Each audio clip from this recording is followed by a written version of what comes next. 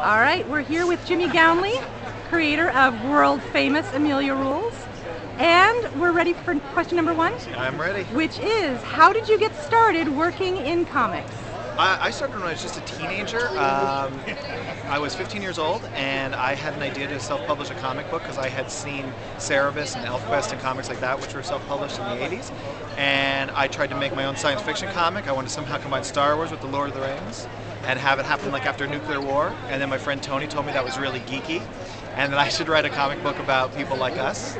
So I did that, and I wrote a comic book called Shades of Grey, and I published it out of my high school locker, sold it out of my high school locker when I was just 15 years old. And I ended up doing that until it became a nationally distributed comic book.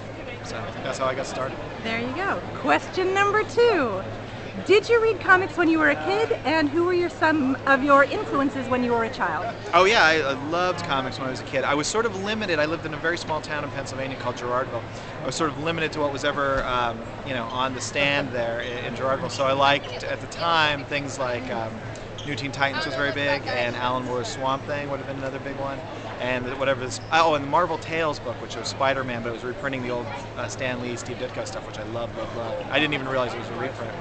And then when I was a little older and got to go to a comic shop, then it would have been all the independent stuff like Love and Rockets, Cerebus, ElfQuest, Zot, things like that. And going back even before all of that, my primary influence probably in life is Peanuts by Charles Schultz, which is how I learned how to read from my mom reading those old strips to me. Perfect. All right.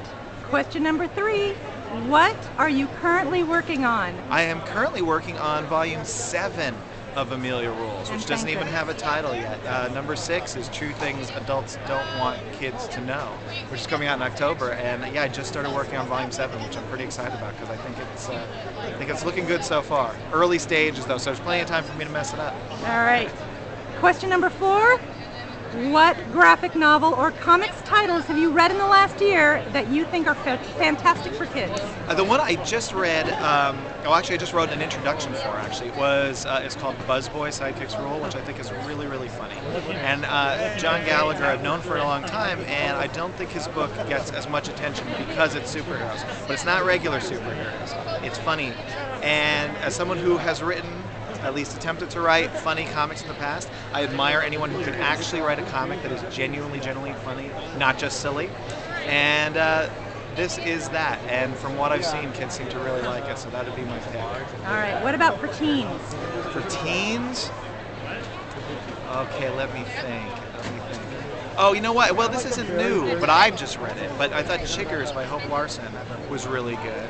And I'm looking forward to reading her new one, although I haven't read it yet. And I guess also teens could read Smile. Of course. So I would pick that one. All right. Yeah. So and also teens can listen to the Brian Wilson album Smile, which is also wonderful. It's also wonderful. Absolutely. All right. So question 5. If you were stuck on a desert island with only one book, graphic novel or prose, what would it be? Oh, Ulysses. Because Ulysses somehow combines every other book. And I've read it 2.5 times now, and I think I only understand 5% of it. So I think I could spend the rest of my life, reading Ulysses. All right. And the last question is, what advice do you have for young comic creators? I would say if you have the desire to create something, now is the ideal time to do it. Even if you're 8 years old, you could get your parents to get you a little blog and a little website, and for virtually no cost at all, you can reach an audience of thousands, potentially millions of people.